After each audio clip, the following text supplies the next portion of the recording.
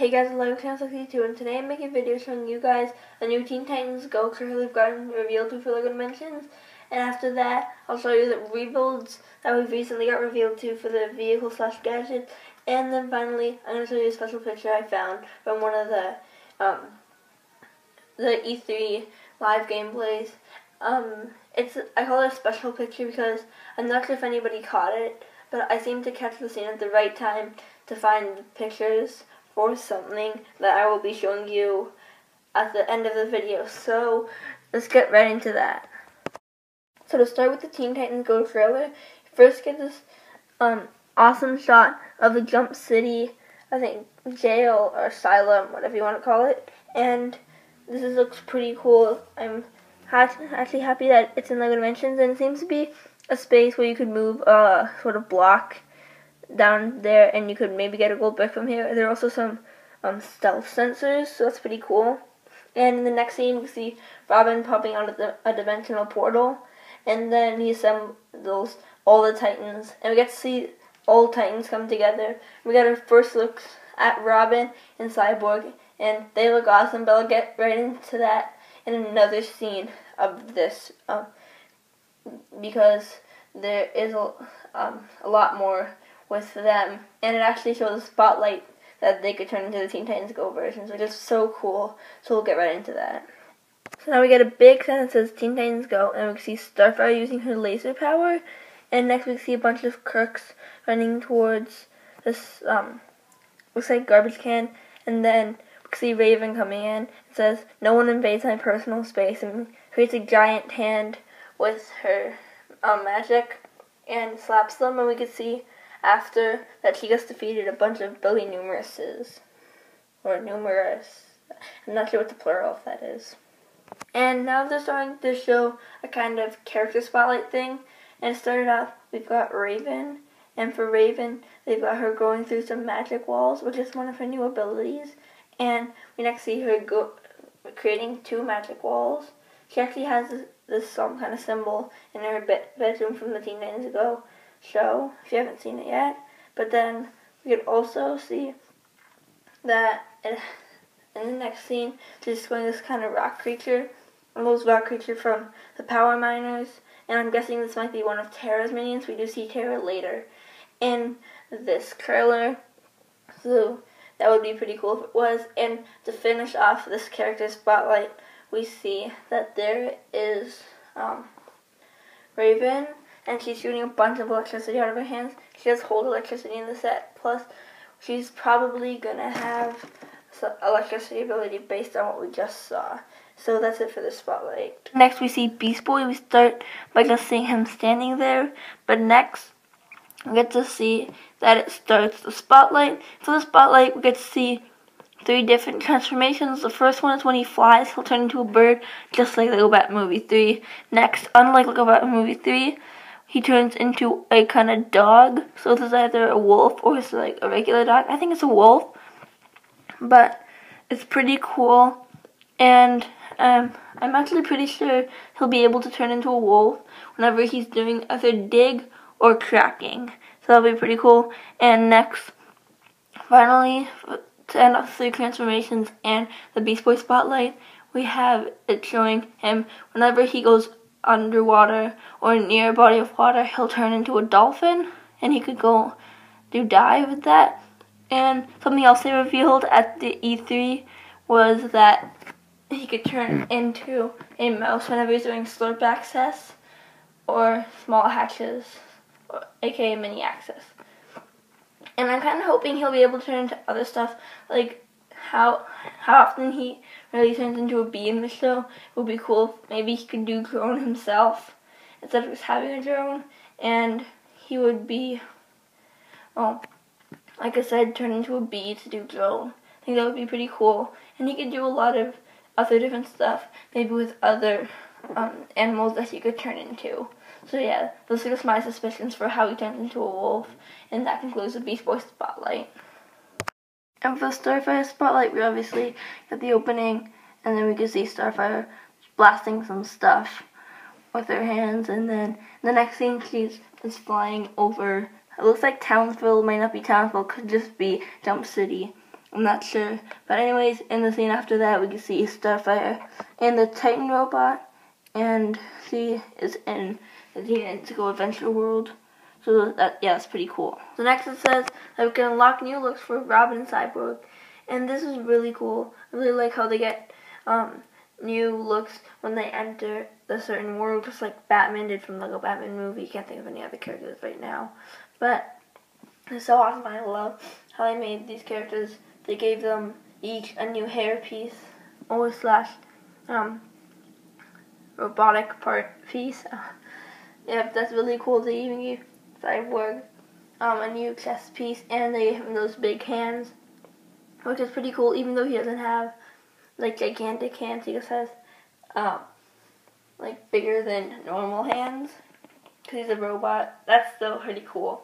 And I love how they made these characters that are just really like these.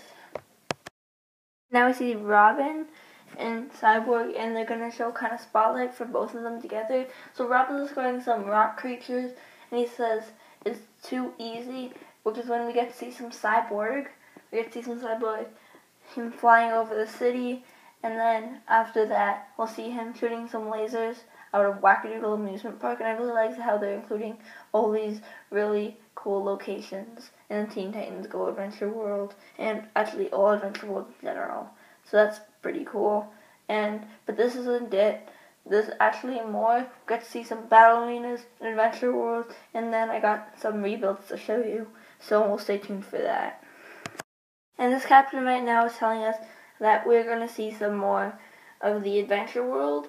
So first we got a big shot of it. The only building I really recognize is the Brain Tower, or as Beast Boy calls it, Brian.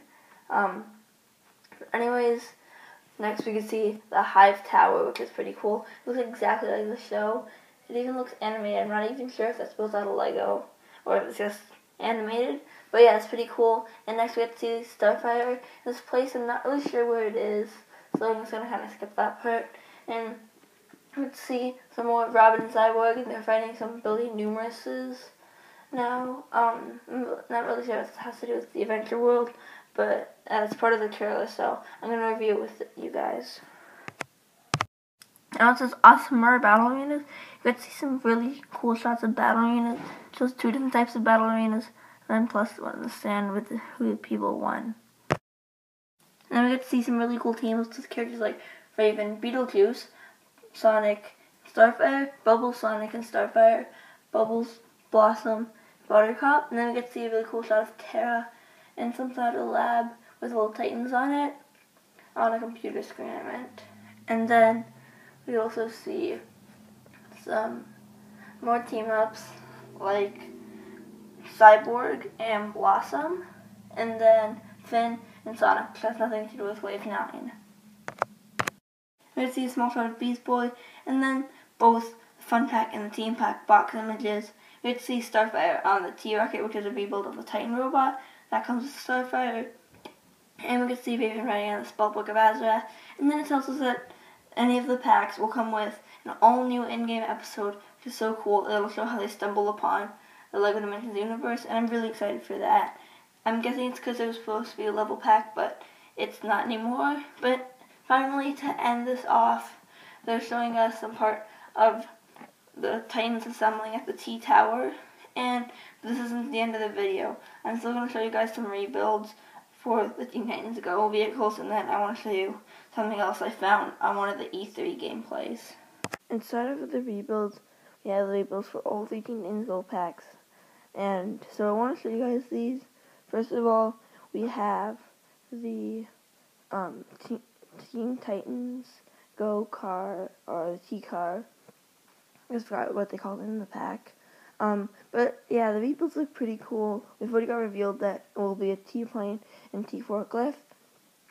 And I was actually pretty surprised that they were able to make these stuff, because I once tried to build it out of the T-car that I tried to build, and I couldn't. I just couldn't make those. So I really like the way they did it with this, and that looks really cool. I really like how the T-forklift is like an actual forklift, except it just can't go up. So yeah, it's still pretty cool. And the T-plane looks awesome. I'm pretty sure the T-plane is the third build, and the T-forklift is the second. I think T-plane looks really cool. I'm really surprised that they were able to make a T-plane with those pieces. And, well, yeah, I think that's pretty cool. I really like these rebuilds. And, yeah, so next we'll be moving on to Raven's rebuilds. So, for the Spellbook of Azarath, we've got 2 rebuilds. The first one is Raven Wings, the second one is the Giant Hand.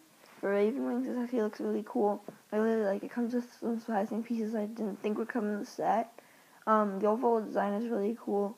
I love they put the eyeball at the front.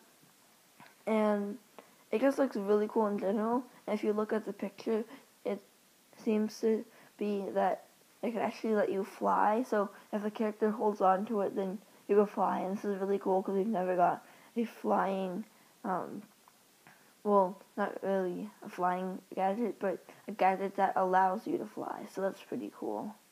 Technically, we have got flying vehicles, but this one's just really cool.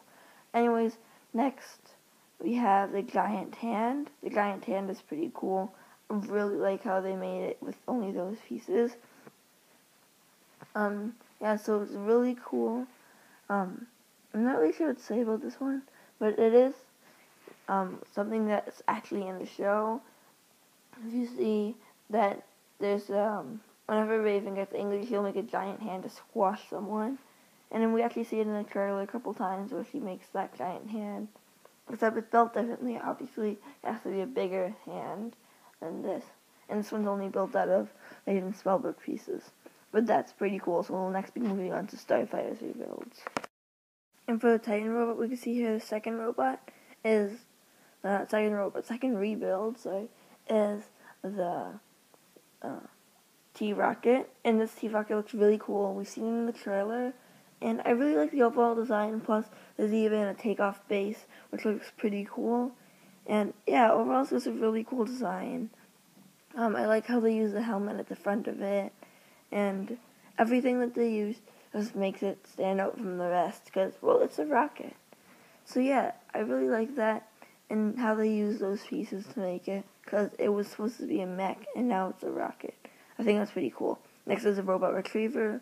The robot retriever isn't an actual robot, because it just like retrieves the robot or something, but it's kind of like in a dog formation with all hands and feet on the ground and the head sticking up. I really like how they used, I'm pretty sure in the in-game version, it has an eyeball instead of that actual face. That's pretty cool. And I just like how they made the legs, and even how they kept the T symbol on it, and they even kept the T symbol on the other rebuild of it too. The T-rocket's on the front or side, I'm not really sure, or top. But yeah, so these are really cool rebuilds, and I was really excited to get revealed to them, and I'm thinking hopefully tonight we might get revealed to the Powerpuff Girls. But before that, I'm going to show you something else, so stay tuned for that. So the picture I want to show you guys was this. This is a rebuild for the Powerpuff Girls Team Pack, and it's pretty blurry. I found it in one of the E3 gameplays. I think it was the first one. But I'm pretty sure they didn't mean to show it. They just accidentally showed it. And I managed to catch that right time so I could take a screenshot of this. So yeah, and you could see pretty clearly Powerpuff Girls' smartphone and hotline. And I'll actually show a picture after this of the Powerpuff Girls hotline, because we got a better picture of it before.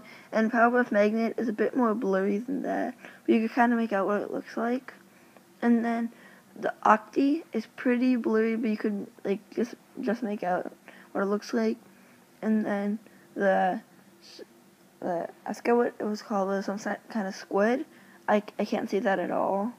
And then the Super Skunk, I could see part of it. It looks kind of like a scorpion from where I'm looking at it, but that doesn't really matter right now.